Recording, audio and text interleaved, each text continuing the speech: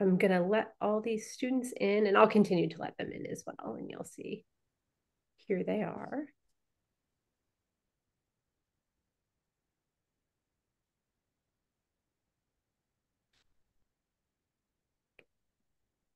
Hello. We will continue to let students in as they join us. Hello, students. We're glad to see you all. You are welcome to have your videos on, off, whatever works for you. I know some of you are, kind of joining us from spaces on campus where it's not great to have your videos on in between classes. But if you want to share your faces, you are welcome to do so.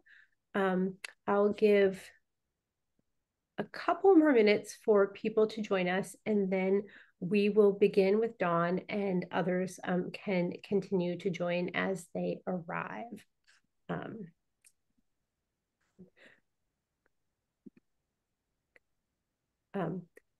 I will do very little by way of introduction of Dawn, because I will let her introduce herself, but I will share a little. I know you all read her bio. But to begin, I'm Destiny Barletta. I'm the director for Alumni Connections in our career education team. And some of you students may not know, but you will in the future, that Wellesley is somewhat unique in terms of our career education group, in that Wellesley Career Ed is a lifetime service for you all. So you have access to all of the programming and advising and offering and platforms that Career Ed offers, obviously, while you're a student. And we hope to see a lot of you in the coming years. But all of that access does not end when you graduate, including direct one-on-one advising, group advising, cohort programming, and access to the tech platforms that Career Ed offers, including the Hive and Handshake. So Career Ed is here to partner with you around your career pathway for the duration and even into retirement. We have great conversations with alums about their retirement, which seems like a very long way away, but truly a lifetime. So we are so fortunate to have Dawn here with us. Dawn is from the class of 95, which was like basically yesterday. And she is going to talk with you all today about entrepreneurship, about branding, about her career working in kind of large companies and small startups, and what happened with some of those startups. She has an interesting career and a lot of experience in new product development, branding, marketing more kind of broadly. She worked for a period of time at Goldman Sachs, at Fortune, Fast Company magazines.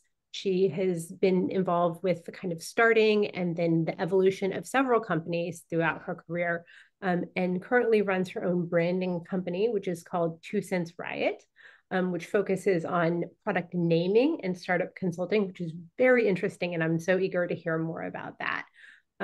She lives in New York with her family. And when she was at Wellesley, she was an American Studies major. And she might also probably share some about how that has impacted the work that she has done. So I will turn it over to Dawn. Thank you for joining us. Yeah, thanks for having me. Hello. I'm really excited to be here. Love Wellesley and always excited to show up. So I am going to go sort of through my what I would call a very non-traditional career path, and hopefully you'll find something that is relevant to take away from there. And I'm super open for questions. And yeah, let's just get into it. So make sure my thing advances. So I graduated, as Destiny said, in the 1900s, as my kids always say, like, you graduated college in 1995 to be exact. Here's some pictures of me from Wellesley, and then from my 20-year reunion. Still friends with the same people, my freshman roommates and the people I lived with. I lived in Cas, Severance, McAfee, and Palm. I feel like people always want to know that. When I was at Wellesley, some of the things that were actually kind of formative that I did was I was in college government. I was Chief Justice. So I was in Gen Judish, and then I was the Chief Justice, and my name is still somewhere on one of the walls now probably buy a bathroom somewhere. But I was the president of Wellesley Women for Choice, which was a great experience for me. I actually got arrested when Operation Rescue was hitting Boston and bombing clinics at that time. I don't have a record though. I was a tour guide and worked in the admissions office for all 4 years, and was a reader on the board of admission. And I had a very ill-fated flirtation with rugby during my freshman year. The BC girls were really mean, and I was not very good. So that was my time at Wellesley. As Destiny said, I live in New York now with my 2 daughters, who are a sophomore and a senior. And I met my husband in college. He went to MIT. So we have a lot of Wellesley MIT friends from that time. This is just some of the like highlights. When people talk about like street cred, I feel it's one of the things I'm going to talk about. You have to have like sort of done something so you can talk about what you did. These are some of my wins. I have probably more failures than I do wins in my career, but there's a couple things that I'm really, really proud of. I was a Time Magazine Best Invention winner in 2014 for a line of action figures I co-created. I was a vice president in Goldman Sachs. I worked in the office of the chairman, which was a really big deal. I was a director at Fast Company Magazine and founded our award-winning event department.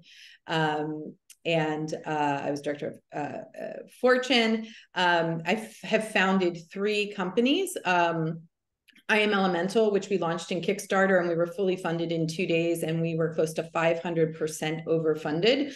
I've been featured in a lot of magazines and on TV and stuff like that. So I'd just like to share that. So I do have some street cred under my belt, and that has given me the opportunity to do a lot of interesting things. But what I wanted to share was sort of how does that all evolve?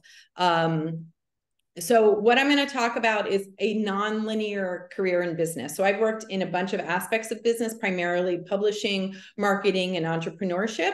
I'm going to share some of the lessons I've learned along the way, and a little bit of food for thought as you enter your career journey, particularly if you're thinking about business, marketing, branding, that sort of thing. What I'm not going to offer is sort of tidy boxes and straight lines. I have no hard and fast formula for success, and there's no rules. So those are my yeses and nos for today.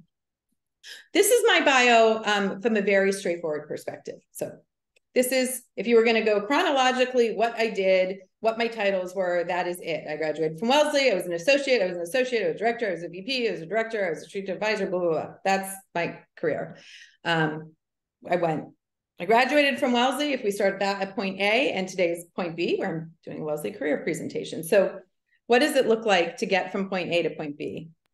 This is what it looks like. This is my career, and I had so much fun putting this together. And a couple of the things that are really like interesting to think about, and don't worry, I'm not gonna go through every little bit, but if you go like sort of back to this straight line, this is really how a career evolves over 30 years. So when I was 20 years old, when I graduated from Wellesley, I was a little young. I am 50 now. I've been working for 30 years. Along the way, I've had those kind of career highs, but also a lot of my things that I've done are intermingled, which is why I did all of these lines. So a couple of things I'm going to talk about is the intermingling of people. So the yellow dots are where I met a person and the person led me on to another. Wait, sorry. The yellow dots are like life experiences, and the blue dots are people. And then there's a purple line that is like what I would call sort of extracurricular and passion. All of those things combine to create a career tapestry. Because really it's a tapestry, right? It's an interwoven collection of experiences that together, when you're very, very close, doesn't look like anything, but when you step back, the full picture appears. And I'm going to just say, I'm going to do a couple of highlights because that's what they asked me to do. So when I graduated from Wellesley, I was an American Studies major with a history concentration. And I really didn't know what I wanted to do, but I was not in the position of not working for money. So I needed to fully support myself with no financial support from my family, which meant that my starting salary was incredibly important to me. So while I was like sort of interested in maybe going to work in like politics or in journalism or something, the starting salaries there were really low. So I went for the highest starting salary I could find, which at the time was management consulting. And I don't know if they still do this, but at that time, there were consulting companies that would come on campus and interview you, and you got a job offer, and it was like pretty straightforward. I started at this place called Renaissance Solutions, which is no longer around, and I started with 5 Wellesley classmates. So 5 women, we all started at the same time. I actually just talked to one of the women like 30 minutes ago, a woman named Sarah Leslie, who we were friendly at Wellesley, but we weren't friends. We became good friends working at this company. And we started a co-mentorship relationship that has lasted for 30 years. And co-mentorship means every couple weeks, and we've had big gaps where we don't do this, but she and I are both self-employed. And one of the things that happens when you're self-employed is you don't have a boss, and you don't get a performance review, and you don't have coworkers as much. So when you're trying to think through something, you don't have somebody to think it through with. So she and I sort of organically evolved into this co-mentor relationship. We actually wrote an article about it in Fast Company magazine together about the secrets to being a co-mentor. And what that is, we just regularly talk 30 minutes every 3 weeks, and we basically talk about work. We're in similar fields, but we're non-competitive. And so it'll be like, I got this issue with this client. What do you think I should price this contract at? That's the stuff we talk about now, but in our careers, we've talked about different things. So that's just, and I didn't even put her on here, but that's a connection that would go from the time I graduated Wellesley all to now. Many, many times she has referred me business and vice versa. We've collaborated on projects together. We have written articles together. And so it's been a very significant business relationship for me, but not one that is really defined anywhere. But I think I consider those types of relationships to be incredibly important to a long-lasting, vibrant career. From Renaissance, while I was at Renaissance, there was a very senior partner who's this guy named Bresh Breebach, who's there. And he was leaving. Oh, and I got transferred to London at one point, which was another interesting Me Too movement, which I'm not even going to digress on. But they told me that I couldn't get, I had very long hair at the time. And they said, you have to cut your hair to get the job. But which like today nobody would ever do. But I cut my hair and I got the job. And I met this guy, and he was starting another company, which is called Next Era. And I went there. So that was the very first time in my career where I followed a person, not a job, where this like senior boss who I liked and respected was doing something and said, hey, I'm doing this thing. Do you want to come along with me? And I did that. And that sort of started out something throughout my entire career where I would sort of follow a person, not necessarily a job. Another significant time when that happened was when I was at Goldman Sachs. I met a woman named Jackie Zahner, who was my boss at the time. And actually it happened 2 or 3 times with Jackie. I was recruited to Goldman from Fast Company because I was leading the events department at Fast Company at the time, and Goldman wanted to do something similar. So they approached me and said, would you come do this for us? And it was my first time in my career I'd ever been recruited, and I was like really excited. And Goldman's a really well-respected firm. And I said, sure. And what was interesting about that is that gave me an opportunity to move inside a very big company and get a perspective of sort of a big firm. But when I was there, I met this female partner named Jackie, and I was doing the job they recruited me for. I met her at a company function. We hit it off. She liked me so much. She recruited me to the chairman's office because she was the only woman in the office of the chairman. Goldman is a billion-dollar company, like multi-billion, that spans the world. They run the office of the chairman like the West Wing. Every partner runs an area of the firm. And I got recruited by her to join her. So I left the job I was in to follow her inside the same company and do this job, a different job. And then she decided to leave Goldman. And she said, hey, will you come with me and run my family foundation? Because Jackie at the time was the youngest woman ever to make partner at Goldman.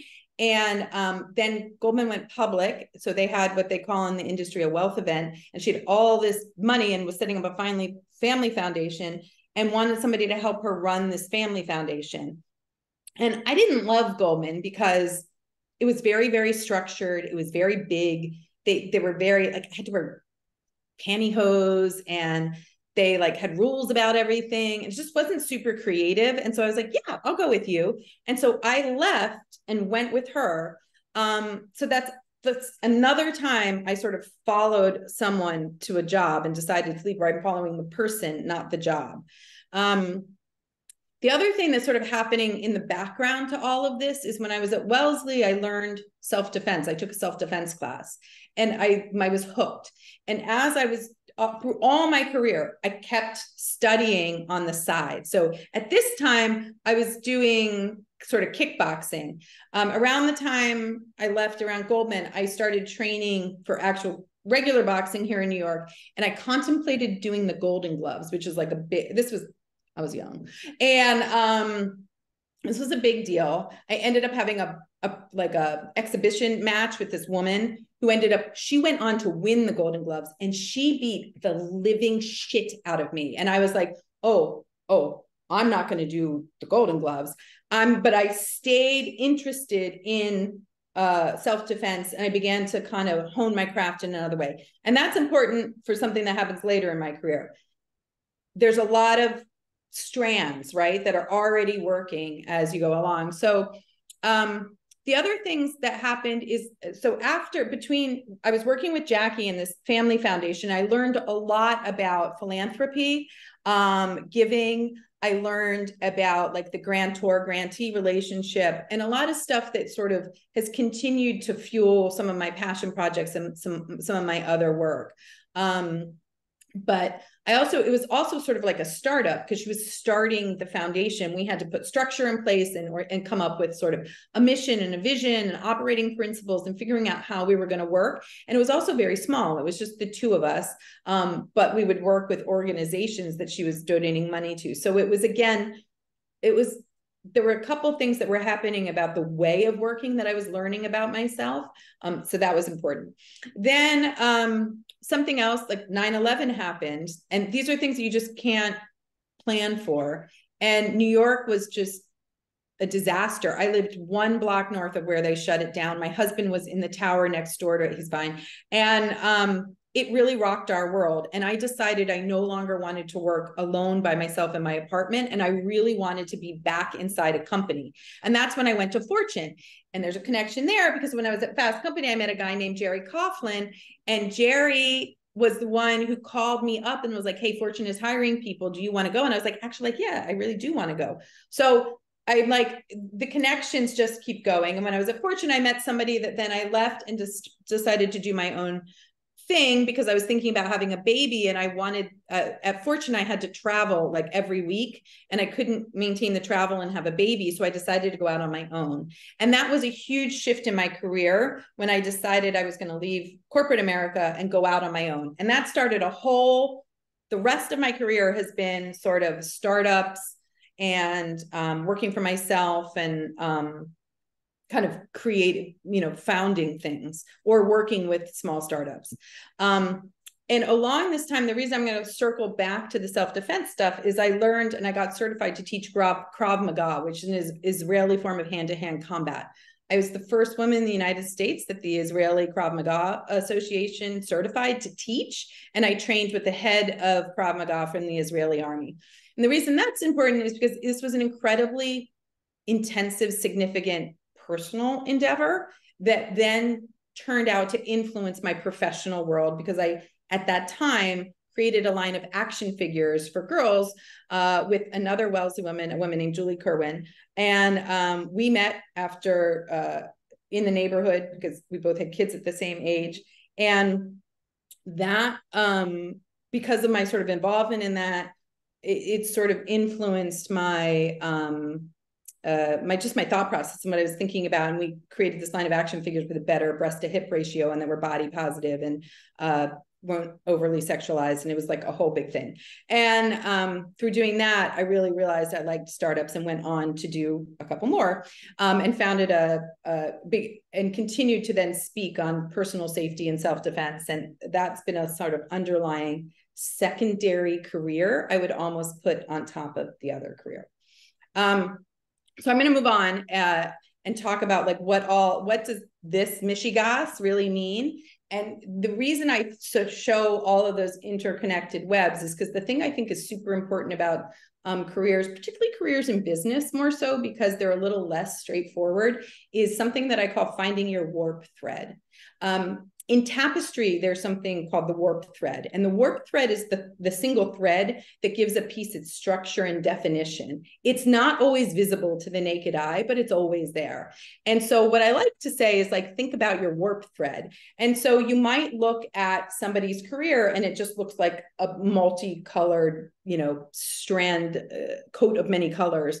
But when you step back from it, it can take whatever shape you want. This would be mine. I'm the monkey, always in the middle of the thing. But your warp thread, you could take these same colored strands and create a million different tapestries, right? Maybe yours looks like this. Maybe yours looks like this. Maybe it's all one color, but with slightly different patterns. So maybe you're going to double down in one specific company or industry, but your career is still going to have a texture and a structure and a pattern to it. So I think the thing that's important is beginning to tease out your warp thread. And like, that's the sort of essence of who you are as a working person. And so here's some of the things I've learned about finding your warp thread.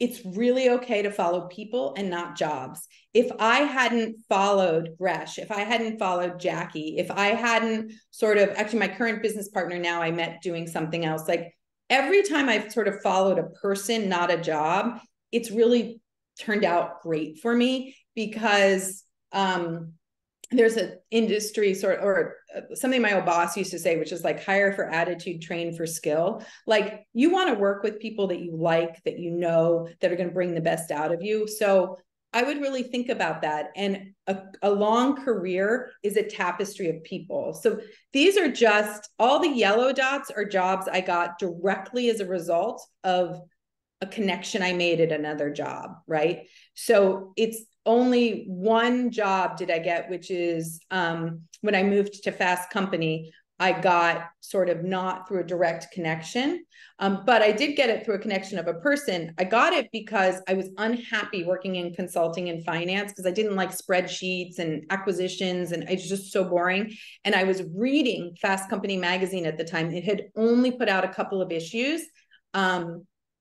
And there was a career counselor who wrote an article, and he happened to be based in Boston. And I reached out to him and asked him if I could do a career session with him.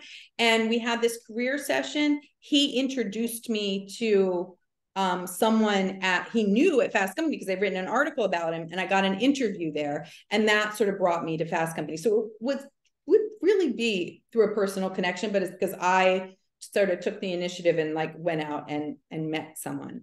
The other thing I'll say is don't be afraid to go back, to go forward. So that Fast Company job that I took, and remember I mentioned back at the beginning, the reason I went into consulting in the first place was because I really needed to be able to pay all my bills myself. And so for me, salary was something I had to think about. To take that job at Fast Company, I cut my salary down by down to a third of what I was making. So at the time, and I looked back at this because when I left Wellesley, my first job, I made $38,000 a year. And when I was at NextEra, I was like I was up in the mid 60s, which was a lot of money at the time for me. I was just a couple of years out of school. It was really nice. I got offered a job at like $20,000 to go to Fast Company. And they were basically like, it was like the Princess Bride, the Dread Pirates Roberts. My boss was like, I don't know what I'm going to do with you. I may have to fire you, but I mean, I'll pay you. And like, if you do good, we'll try and get you more money. And I took the risk and I cut my salary down. And it was the single best decision I ever made in my entire career. They got me back up to my current salary in the salary I was making in under a year. And I was number 20 of the fastest growing magazine of all time at that time. And I rode that ride all the way through, and it propelled me forward in my career in ways I could never have imagined. And I made some of my very best friends. I had the best bosses, the best experiences. And if I hadn't sort of had faith in myself and been willing to be uncomfortable and go backward to go forward, I never would have had that opportunity. And it was the best thing I ever did. The other piece of advice I have, and the thing I learned, is like, you really do need to get some street cred. So you need to spend some time learning before doing. So that was jobs like the Next Era job, going to Goldman Sachs, spending some time at Fortune. At different stages in my life, I have spent some time doing a job I'm not 100% in love with because I needed to learn something.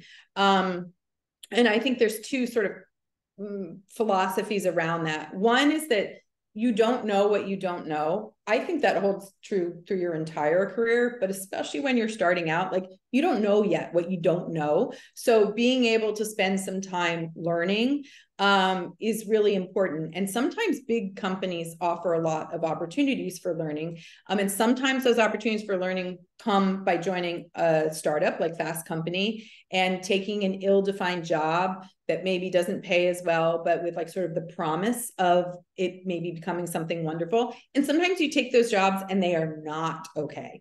But then you just get right quickly. That's another thing I learned, which is like, just if it's really not working for you, it's okay. Because that tapestry is many, many threads, and it doesn't need to be a single thread from like here to eternity, right? And the other thing is like that perspective matters in a career, particularly in business. I think in marketing, especially, and in branding. So big companies with big budgets do things one way, and small companies with no budget do things another way. But small companies are often selling to big companies. Big companies sometimes acquire small companies. Sometimes small companies become major market competitors for big companies. So if you are interested in a market or a job or a specific role, like say marketing, it's really valuable to work at all ends of the spectrum. So like, you may know that you're like an entrepreneur at heart, but I would say, even if you're like coming out of Wells and you're like, I'm going to start my company, I'm going to do things, spend some time working in some big companies, because it helps you understand, like, how are decisions made? How do they allocate their money? Like, who is pulling the levers of power? And I think that that's really important. And then it's also like working, but like, if you were going to have a whole career in law, I would say maybe you spend some time working for both prosecution and defense. And I think it's the same in business. Like, there's time spent in different sectors of the market. So as you begin to figure out what you're interested in, really looking at a market and an industry holistically, and making sure you have experience around that industry is something I would definitely advise. And then the other thing I'm going to say is, like, there's no grades. The only person your career needs to make sense to is you. And if you have a narrative story that matters, if you can find your monkey in your tapestry, that's all you need. Because there's no, like, nobody gets a gold seal. There's no, attaboy at the end. Like, I just, nobody cares. Nobody cares what I did 10 years ago. I've been working for 30 years. And at this point, it's just stories and experience that matter. So you do you. And again, this is the, saying I'm the monkey. The other thing I'm going to say is that, like, enjoy the individual chapters of your career. And this is sort of back to the, like, make sure you spend some time learning things. I think in my 20s, I came out and, like, I sent a letter not too long ago to my boss at Fast Company. I was such a pain in the ass when I worked at Fast Company, because I was young and energetic and creative, and I was always like agitating for us to do more. And that's part of the beauty of youth. And I think that there's time to do multiple chapters in a career. So you can spend a lot of time gaining mastery in a certain sector or doing something. Like I spent a lot of time in publishing, and then I sort of shifted over to entrepreneurship, starting my own companies. But I've also, throughout my career, spent a lot of time in philanthropy. I worked at the Zahner Foundation. I was a strategic advisor to an organization called Women Moving Millions, which is organizations that donate at the $1 million plus level to advance the role of women and girls in the world. I got there through Jackie. I spent a lot of time there. And then I went on and I became a CASA, which is a court-appointed special advocate for kids in the foster care system. And so these are things I've done sort of throughout. And the benefit of that is I've learned a lot about philanthropy. And while my day job, my work job, is not necessarily running a nonprofit or doing anything like that, I have learned how to be very engaged philanthropically throughout my life. And that my life professional tapestry is more than just the sort of named jobs. It's about the experiences that I've done. And for me, self-defense and philanthropy are two common threads that are woven and inform my other work. So this is just a little math for you. So, I graduated at 20. I'm 50 now. I've been working for 30 years. There's a Wellesley woman who lives in my building. She's 89. And I went downstairs to talk to her the other day. And I asked her, we were just talking, and I did not know this. At 60, she went back to school to become a lawyer. She started out of Wellesley. She worked at Harper's Bazaar and Vogue. And then she had kids. And then she decided, her kids went off to college, and she decided to become a lawyer at 60. And it's interesting because at 50, I know I still have a whole nother chapters to write. Do you know what I mean? And so it's a very long working life if you remain engaged in the world. So you've got lots of time to try lots of things. And sort of where you start is almost never where you end up. That's just a fact of life. So I want to talk a little bit about brand you. This is something I feel very passionately about, particularly for women in business, but like sort of all people. And this is built on stuff that we do with some of our startup clients and our female founders, but I think it's really relevant for anyone. So Fast Company wrote this article way back in the 90s called The Brand Called You. A guy named Tom Peters wrote the article. It's one of the most influential articles I ever wrote. And it's about thinking about yourself as a brand. Everything you do all the time, from the way you leave a voicemail message, to the way you sign your email, to the clothes you wear, to how early or late you show up to a meeting, to the ideas you bring to the table, how you follow through, how you work with others, that's your brand, right? So your brand is also a combination of, the roles you've had, the experience that you've gained. But a big part of sort of understanding your personal brand is knowing your why, like what gets you up every day, what gets you excited. And then understanding your how, right? So what are your unique talents and attributes? What do you bring to the party? And like sort of what is the same about you wherever you go, independent of the role? That's sort of your why and your how. And then being able to articulate the unique attributes of you in really memorable ways. That's just like, feel free to think of yourself like a brand, right? Because products and stuff have catchy taglines. Like you should have catchy taglines, for yourself. Like I always describe myself as a blue sky thinker who's an expert at on the ground execution. And it's that combination of sky and ground to me that is really describes who I am. And we'll talk a little bit about that. And thinking beyond the title. So whatever title you have does not define you. Whatever role you have, whatever you're paid to do, you are much more than that. Your whole brand is about a lot more than that. And you are always building your brand. Every interaction, what your LinkedIn looks like, how you follow up with everyone, that is your brand. And as you saw in my earlier thing, that I'm not like a fanatical networker, because I'm actually kind of introverted and I don't like to go out and go to cocktail parties and do stuff like that. But I have maintained connections through my whole career that serve me so well. And part of that is just by being always engaged, always following up, and sort of remembering people as I move from one place to the other and trying to bring them along with me. And sometimes just doing favors for people or looking out for them or throwing a job their way. That's all part of that. This is a little flywheel that goes a little bit deeper, and I'll share this afterwards so people just take a look. It's the sort of the who, the why, the how, the what. It's just a way to think about your elements of a personal brand, like I was just talking about. And I think it's just something to think about. And so this is a redo of my slide earlier of who I am. My sort of personal brand, the language I use is being a brand builder is sort of my headline. I talk about myself as a blank space navigator and a blue sky thinker. So the one thing that's a common thread, my warp thread, what I've always been good at is I'm excellent in the blank space. So some people have trouble going into space when there's like nothing. This comes into play with branding, new product development, marketing. Like you're the idea person.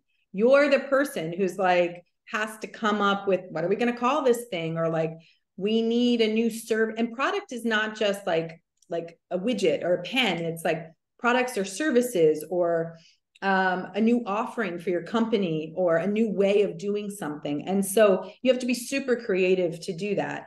And sometimes that means you're sitting looking at a blank sheet of paper, or you're with a group of people and you have to figure it out. So I always say that I'm a blue sky thinker, but an execution expert. So I'm kind of good at the between. What I don't like, what I realized over my career, what I'm not great at is I am really good at beginnings and I'm pretty okay at endings. I get super bored with meetings. I don't like managing people. So I gravitated towards things that were like a lot of new ideation because that's where I'm really good. And so, but some people love developing, want a big team of people. They love that kind of stuff. So it's just good to know about yourself as you get into it. How would you describe yourself? This is my daughter. I'm doing this just so you can see how we applied the brand new, she's applying to college right now. So I made her do this exercise. She's interested in engineering. And the way we describe her is a seeker and a solver. So she's, she is all about questions and answers and how does she get there. She's very visual, sustained focus and consistency, asking questions to push for understanding, being willing to be uncomfortable or underestimated. She's more quiet, sometimes sit in the background, but she gets where she's going to go. So it's just a way of thinking about it through the lens of somebody much younger than me. Like how would that who, what, why, how apply to somebody younger? So here's some other little quick 5-minute snippets of career advice.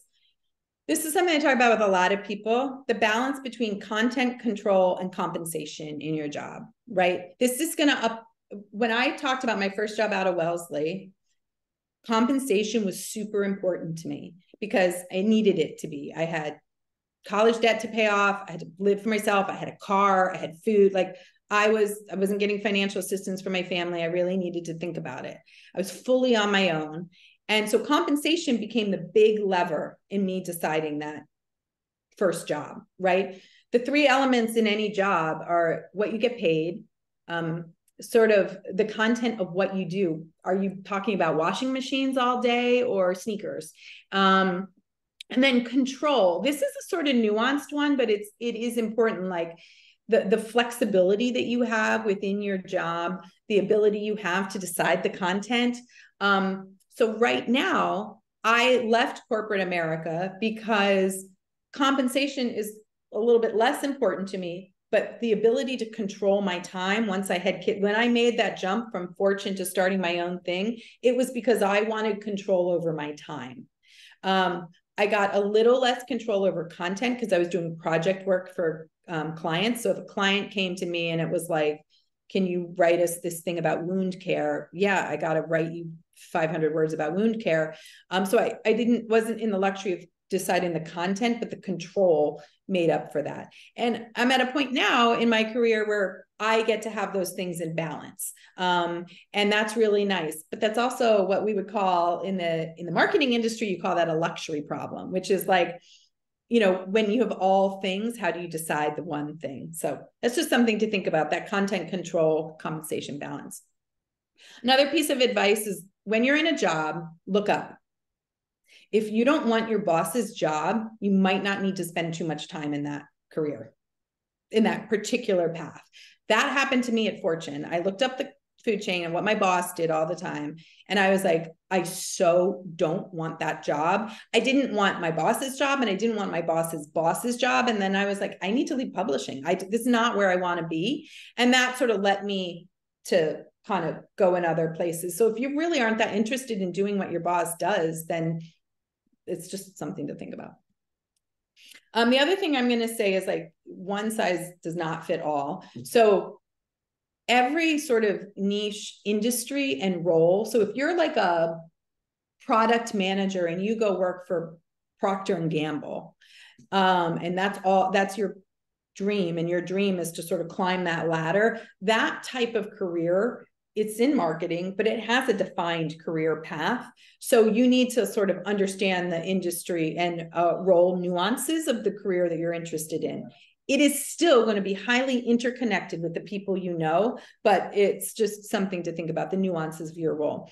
The other thing is there are different expectations based on the level you are as you advance in your career. So, you know, what's expected of you when you're right out of school is different than when you're leading a team. And so that sort of gets into sort of decisions you might make. And then also, another big piece of advice I have is to kind of constantly check in with yourself and have a personal comfort level with that content control compensation rubric is really important, to be honest. So part of the reason I took the job at Goldman Sachs is I wanted to have a job that people were impressed by. And that sounds sort of like everybody's like, oh, I don't really, you know, I just do it for the love of the work. But like, nah, I really wanted to know what it felt like to have a job that impressed people. I wanted an office with a door that closed.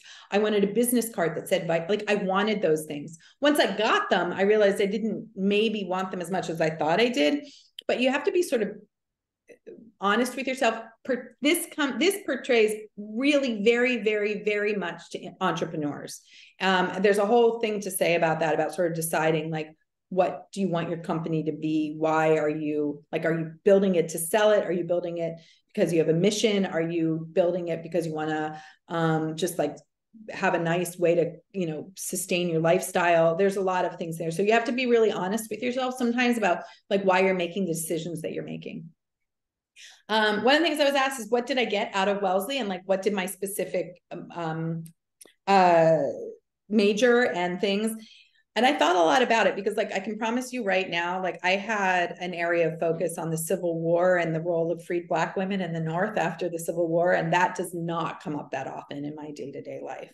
But what does come up a lot is communication skills, asking questions, writing. I do so much writing. My favorite professor at Wellesley was a woman named Anita Tien. I don't know if she's still teaching in the history department. I should probably know that, but I don't. Her comments on I took like 4 classes with her. She made me a much better writer, and I will forever be grateful, because writing became something I did so much. Critical analysis, really being able to like understand something and break it apart into what are the interconnected parts, making those connections and big leaps from one thing to another. American Studies really did a lot of that, because you were looking through threads through multiple disciplines, and I do that a lot. And then being a problem solver, not a problem finder. I feel like this is a very Wellesley thing, which is like, when you see a problem, like, come up with a solution, and then be the person to help be part of the solution, not just finding the problems. I feel like that's a very Wellesley thing. And then I hope you do something great. And that's how you get in touch with me. And I'll pause there so that I can answer any questions. Thank you. Wow, that was fabulous. There is so much there. There's a lot. There's a lot. And the slideshow was really beneficial. I love your chart of your career path, path. And the idea of it being a tapestry. One thing that I will say to students before I ask you a question is that sense of it being a tapestry. And you said, you know, as you're weaving the tapestry, you have a sense of the threads, but you don't know what it's going to look like often while you're in it. And I will say, one of the things that you said a bit later that I think should give people a sense of, because that's uncomfortable to be like, oh, I'm doing all these things. And in the moment, I'm not entirely sure how it's all going to fit together. The thing that you said a bit later about, you do you, and you be honest with yourself about your kind of whys, and those shift throughout your career. That 100%. sense of personal authenticity, you are being authentic to be thoughtful, to know yourself, and to be honest with yourself about your needs and your goals at different stages in your career. That is your sense of comfort around not exactly knowing what the tapestry is always going to look like, right? Like if you are making choices that are authentic and reflect your own sense of values in any moment in time, like you should know that the tapestry threads, Yes. they're gonna weave something that Yes. matters to you. Exactly. That's Because, exactly it. Yeah. um, tell us a little bit about, in terms of the work that you do now and maybe the work that you did at different stages, what brings you the most kind of joy or satisfaction in those roles?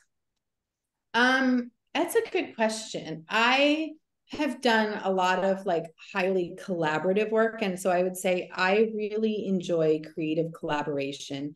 My most satisfaction, it was incredibly satisfying to go from idea to concept to like a product I could hold in my hands when we did I Am Elemental.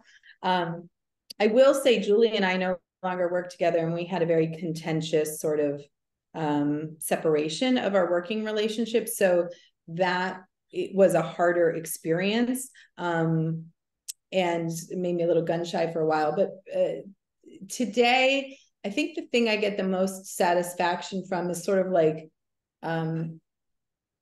finding a solution to something. So I do company and product naming now. I love the process of brainstorming a ton of names and then sort of presenting them to a client, and that sort of back and forth that happens with someone. I get a lot of satisfaction from that. So I really like it when you can kind of come to an answer and create something that is new, that didn't exist before. And when you think about your current work in kind of branding and marketing, especially around naming, kind of twofold question. Are there specific changes in this area that you see kind of as a result of where we are related to the pandemic? And are there kind of changes, shifts, like what are the kind of themes that you're seeing in this kind of marketing work? Well, I think what happened with the pandemic, and I think this has happened for a lot of creative industries and businesses, is it really opened up even more so than it did to work with clients around the country and around the globe. So pre-pandemic, I used to do a lot of meetings in New York, coffees, lunches, client development work, and our network was my business partner who worked for Apple for 10 years, she's on the West Coast, and we work bi-coastal, and we used to sort of work in our, to have clients that developed out of our connections. I think because of the pandemic, all of a sudden the rise of Zoom meetings and creative collaboration could take place electronically. So we didn't always have to be physically, and that just opened up the possibility for a lot of people. So I think for that, and I know that's the case for a lot of small businesses, and creative agencies and that sort of thing. So I think it's been a real positive. I just don't have to travel as much as I used to, even leaving my house. People are more comfortable with that. The other thing, I think that we're seeing where we are now is we do a lot of work in the tech space. It's a crowded space. The URL space, and AI is sort of exploding. So I think there's just a lot of crowdedness in certain market sectors that needs to shake out. And I think now that I'm older, and I've been through a couple boom and bust cycles in markets, I've seen it. I think it's going to shake out a bit. So that's a pretty nuanced answer about something I see that's happening in my sector, but yeah. I would love for us to have an opportunity to hear from any students who might have questions. And you can feel free to either raise your hand or unmute and just speak up. What's on your mind?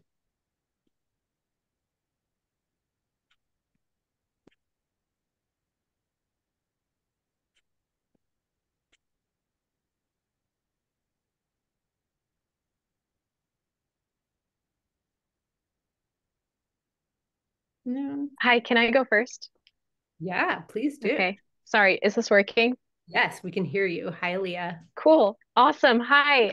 First of all, thank you for that amazing talk. It was so like great to hear from you and your perspective and your journey. Like I've never thought about myself as like in terms of a brand, and I can't wait to like do that exercise because I think it'll be I personally love like self-reflection. I find it very rewarding, and I think I can't wait to add this of my to my list of fun things to do Oh to yeah, we learn should do more a about branding myself. workshop sometime. That would Good. be really fun. That would Yeah. be so fun. I would There's totally go to that. there's often some, if you kind of look into this, they're like Sheryl Sandberg wrote a piece about like why you're not a brand, why you're a human. And there's been some interesting kind of a little Hmm. pushback. And when I think about that pushback, I always think that um, in some ways it comes from a little bit of a kind of a narrow way of thinking about like what it means to think of yourself as a brand. Like clearly you are a human. You are nuanced, you are complicated, you have all different layers and identities and parts. You are more than just a worker, you are all these things, right? But the idea of thinking about yourself as a brand, I think, is a shortcut to understand how you communicate what you are and how you, first of all, how you think about your, how you reflect on your own about how you want to communicate who you are to whatever audience of people you're working with. And in the kind of professional world, that happens a lot. Like you're often asked very kind of succinctly and with a bit of, kind of pitch and flair, communicate what are you interested in? What are your experiences? What are your skills? What do you hope to learn and grow? Like that sense of, the way that marketing work teaches us to kind of think about branding can be a really useful tool for how we present ourselves in a variety of different situations or environments. And it does not mean that you are equating your value to like a can of Coke. It's just a tool for reflection and really being thoughtful about how you're communicating, where you are and what you hope to do. Absolutely. Sorry. Yeah. No, thank you for saying that. I think I wish more people had like, especially younger people had these tools to add to their toolbox. That way they can start that process of figuring out like, what do I really want? What are my values that I prioritize? And what do I want to really define the next steps in my life? I feel like in my opinion, a lot of people would be more confident about making big decisions like, where am I going to go to college? Okay, now what am I going to study in college? I think even like career wise, like it would be easier to make those decisions and feel confident about it. So, like, thank you so much for that. I can't wait to do that myself. Yeah. It's I, about too, yeah. I think the one thing I want to say is like you're sort of the and that wheel is included, and I'll send my presentation afterwards, which I know the presentation doesn't really mean anything because there's a bunch of just pictures in it, but the wheel, I can separate the wheel out. It's the why and the how, I think, are the most important parts of that, which is the sort of like what motivates you. So I'll just use my daughter as an example because she's younger, and we just had this conversation as she was thinking about where to apply to college, and she decided to end up in engineering programs because we talked a lot about the idea of she really wanted to work on problems. She wants to work on something that has a beginning, middle, and an end. So she liked the idea of sort of defined work. And I think there's that sort of and for me, I'm more of a like a brand. I say I'm a brand builder would be my highlight, and I think it's that why and then the how, which is like, how do you approach things? Like, are you someone who listens? Are you a very thoughtful listener first? Are you best at like sort of visual or creative work? Are you best at analytics? And that sort of how are those unique attributes that are only to you? And it's like also like, what are the things that people are always asking you to do? Are you the friend who's always doing? And that gets to the core of like who you are, because you're going to approach your work the same, sort of independent. And some of those skills are built and learned, but some of it's also, the essence of how you approach thinking about your work, and that relationship between the why and the how and the what can lead you into certain places. And it will shift over time too. I think that's the other thing. It evolves, so. Thank you. Yeah, thanks. Other questions? More about co-mentorship, somebody said in the chat. So I'll say just 1 second about co-mentorship. It's something that it starts out when you first start working just as like your work friend, but we again, this is something that I think can happen either when you're part of a formal company, or it's very valuable when you're a solo entrepreneur and when you're working by yourself.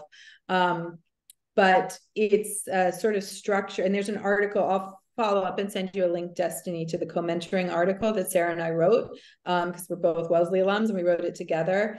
The main thing is sort of setting a regular relationship, like a regular set of meetings, and that is short, and that has a little bit of structure to it. And the goal is really to talk about work specifically, and whether it's exchange ideas or talk about problems that you're having, and then like sort of a continuous thread over time. I think it's also important when you're at this sort of the same level, a co-mentorship versus a mentorship, where there's somebody who's like in a teacher role and somebody who's in a student role. Co-mentorship is really you're learning together and you're a sounding board. And the term I use a lot is thinking partner. So somebody that you're thinking through things with. Sarah Leslie also did a similar conversation. I know. She told me we talked right before we were talking right before. So all the students can just search for career conversations on our website and find a link to that conversation as well. And she did mention the kind of idea of co-mentorship. Excellent. Thank you so much. I'm mindful of time. I know that there's going to be a class block. But I will send all the students your contact information in case students missed it. And then also a link to the article and a link to the slide, because I think that it will be really great to have those resources on hand as you all, sort of begin to think about your why, your how, and that can apply to, career decisions beyond Wellesley, but also how do you want to spend your time in the summer, or what might you kind of like to learn, or skills you might like to develop through internships or other things, even while you're at Wellesley. Obviously, your coursework, all the things. Thank you so much. Sure. Thank you. I'm always happy to answer questions. So feel free to drop me an email. So thank you. Thanks to all the students. I'm glad that you were able to join us. Please reach out with any questions. Thank you. Thanks, Destiny. Thanks so much. Thank you.